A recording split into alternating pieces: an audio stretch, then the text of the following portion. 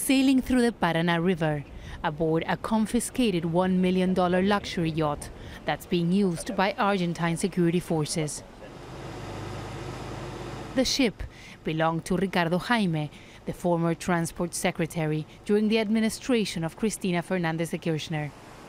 He's currently in prison, accused of corruption. Prefect Pablo Abablaza says authorities are using the yacht because the government cannot sell it. This yacht was recovered in a corruption operation. It is now used by the students of the institute so they can learn how to navigate. We have to pay for maintenance. Everything is very costly.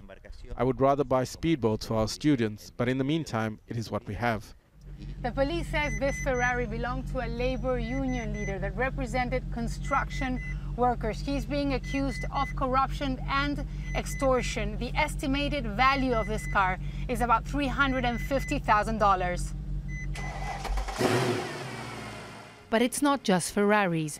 There are at least 3 garages like this one filled with luxury cars. The government has to pay for the maintenance and insurance of the vehicles, a cost that people like Cristian Guido says needs to stop. Ideally, if the vehicles are normal, we could use them in operations. The problem is that in this case, the cars are too expensive for us to use. We have to keep them, and it requires a big investment to keep them. Accusations of corruption were rampant during the previous administration. Mauricio Macri came to power in 2015 with a promise to fight it. But he was also investigated because his name appeared in the Panama Papers.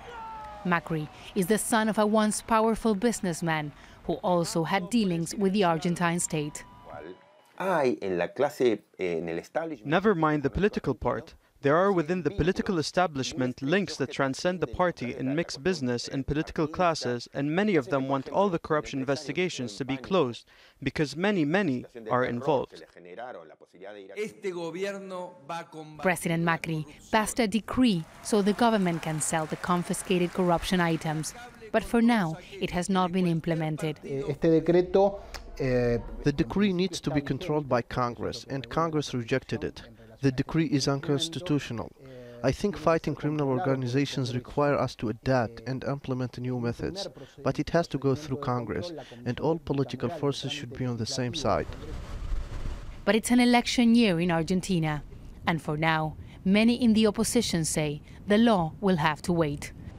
Teresa, Al Jazeera, Buenos Aires.